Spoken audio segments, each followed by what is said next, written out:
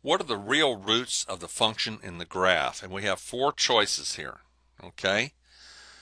Now, what do we mean by real root? Well, another word for real root is the x-intercepts. It's the value of x when y is 0. Okay.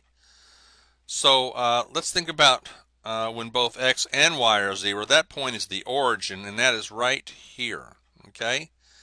Now, as I move to the left, trying to get over to this point here, the value of x changes to be -1, 0, and then move again to -2, 0, and -3, 0. Now this is one of my x-intercepts. It's the value of x when y is 0. We call that a real root.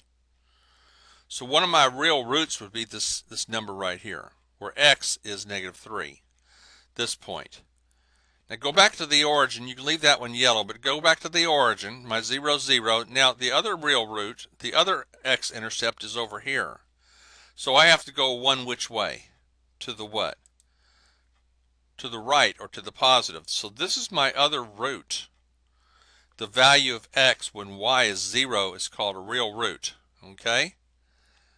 Alright, so it's called x-intercept here. There's my x-intercept.